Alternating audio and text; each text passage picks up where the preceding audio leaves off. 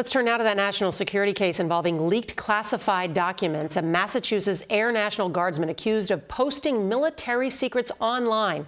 Well, he appeared in court this afternoon. CBS's Herridge reports that federal prosecutors want 21-year-old Jack Teixeira to remain behind bars pending trial. Wearing an orange jumpsuit, 21-year-old Jack Teixeira sat impassively, and his family left the detention hearing without comment. After his dramatic arrest this month, prosecutors allege investigators found a gun locker in his bedroom at his mom's Massachusetts home and weapons including rifles, AK-style weapons, and a bazooka. The court documents accuse the Air National Guardsman, who held a top-secret clearance, of searching online about mass killings at a Buffalo supermarket, a Uvalde, Texas elementary school, among others, and posted disturbing comments saying he wanted to, quote, kill a ton of people. 5 years ago, it's also alleged Teixeira was suspended from high school for talking about Molotov cocktails, guns, and making racial threats.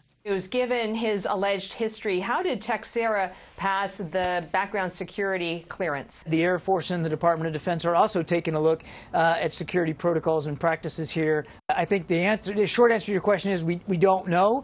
Teixeira's apparently threatening high school behavior was flagged to local police and initially blocked him from purchasing weapons. But that changed after Teixeira cited his position of trust in the U.S. government. After allegedly posting classified material on a social media platform, prosecutors accused Teixeira of smashing computers and a gaming console and telling others to delete all messages. The government says Teixeira began accessing highly classified materials in February last year, and not all of it has publicly surfaced and has the capacity to cause additional exceptionally grave damage to the national security.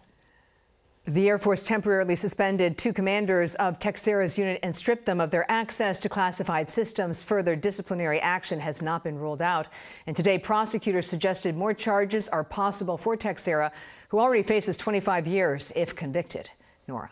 A lot of new information, Catherine. Thank you.